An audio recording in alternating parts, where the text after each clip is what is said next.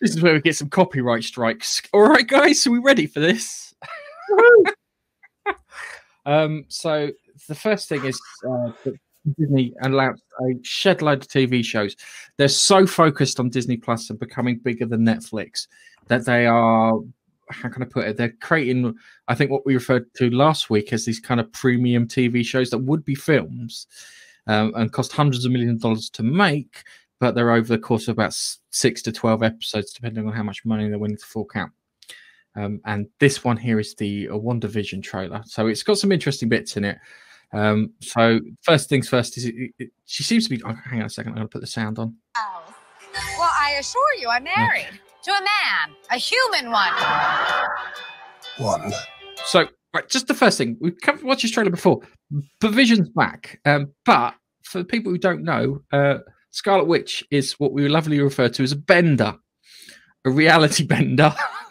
She can warp reality to match. In the comics, I think at one point she erased all the mutants or something along those lines because she's that powerful. She's like one of the most powerful people in the MCU. So this may be a reality that she's created, but someone might be pulling the strings in the background. What's it and why you sleep Sorry, I'm going to have to keep stopping it like this because I know we're going to get copyright struck just for the bloody part of the music for Sleepy Jean. But again, trapped inside the TV show, there's some people who it could be that could be trapping her inside this TV show. And one of them is not Kang the Conqueror. We are an unusual couple. Oh, I don't think that was ever in question. We just don't know what to expect.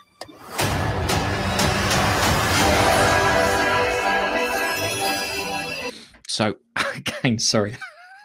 January 15th, so it's only around the corner. Yeah, it's a month and a bit away, which should be quite good. She looks, I think it's a case of, it's, how can I put it? She's constructed this reality and she's aware that it's a constructed reality. That's why you saw the changeover in color and stuff, where she tried to make it look a bit more pretty and stuff. We're going to get copyright strike full stop. I might as well just let it carry on. Howdy, neighbors. Hey, bud. Wanda, what's up? Who are you? Whatever she's done, she's pulling in normies into her little warped reality. So poor people are being pulled into this. They may have been like kind of, how can I put it, like in some other kind of reality or whatever, and then pulled into it. I don't know.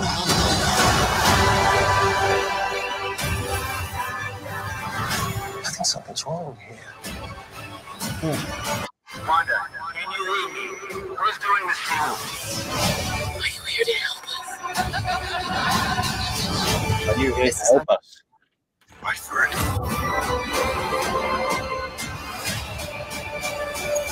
Hang on, go back. Was that the bird from Thor? Beg your pardon? Was that the bird from Thor that we got really brief in the glasses outside? I don't think it was, no. Go back. Kate Dennings. Oh, yeah. Yeah, it is Kate Dennings. Okay. Absolutely pointless having her in there.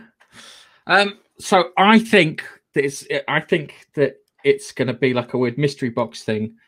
She's created this reality. Is it her reality or is it someone else's reality? Yeah. Or did she create the reality and someone's invading it? I think that I'm not going to say I want it to be a case of she's being manipulated by an outside force. And I want it to be the Shadow King from Legion, because that character is powerful enough to manipulate her in that way for her to create this reality. I think what's happened is she's at home somewhere in like middle of nowhere America. Yeah. She's in a house and one day she decides, hey, you know what I'm going to do? I'm going to create a reality where Vision didn't die and we live happily. Yeah. And she created the bubble and it's literally just her house. But the bubble then kind of expands to incorporate the entire town along with something kind of a bit odd. Unsavory. unsavory, I think, is the best word of it. So it could be the characters that could do this are probably the Shadow King, Legion from Legion, and Wanda herself. Yeah, she could do this. She could have like unrecognized grief as an existential threat to her existence, which is caused to her to manipulate her power. And she's actually just fighting herself in some poor town. It's coming January 15th. I'm actually looking forward to this one because it's a mystery and it'll get unraveled.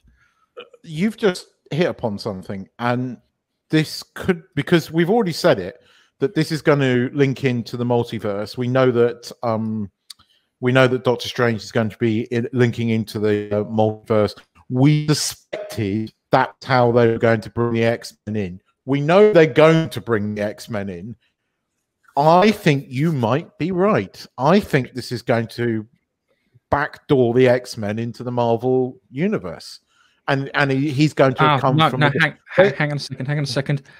Because our next one is how I think they're going to backdoor the X-Men into the universe. They might be doing it here, you know, because I think they might be setting up the universe, yeah. But there's a point in the Marvel universe where everything crosses over. It's called the Axis of Time, if you remember it. I remember it from TV show as a kid, when Apocalypse and Sinister took control of it, and that'll feature in our next section. But we'll carry on with Wanda Vision. Sorry, Nige. I can see Nige is like a... If just quickly, Nige, go on. Do you want me to mute him, Nige? Yeah, he does this a lot. Sorry, man. Well, all I was going to say is, Keith, I think they hitting on what both of you have said. I think what they'll do is they'll introduce a few into Wanda Vision and a few into the next thing that we're going to watch. I think it's Loki in it. They're going to introduce a few here, a few there, and a few there, and then eventually it's all going to be one big crossover, a bit like Arrowverse. Potentially, but I mean, if it's Shadow King, he is a mutant. They're not going to be able to get... I mean, no, Shadow King's not a mutant. No, Shadow King's not a mutant. Well, okay. I don't know. He's from like he's I think after Apocalypse, he's the next oldest. But Apocalypse is a mutant. But if it is the Shadow King, or if it's Legion himself, there's your mutants. And I think we're going to see mutants in this. I think you're right. I think you're right. I think this is going to be, and I think you're right that Loki's going to do it as well.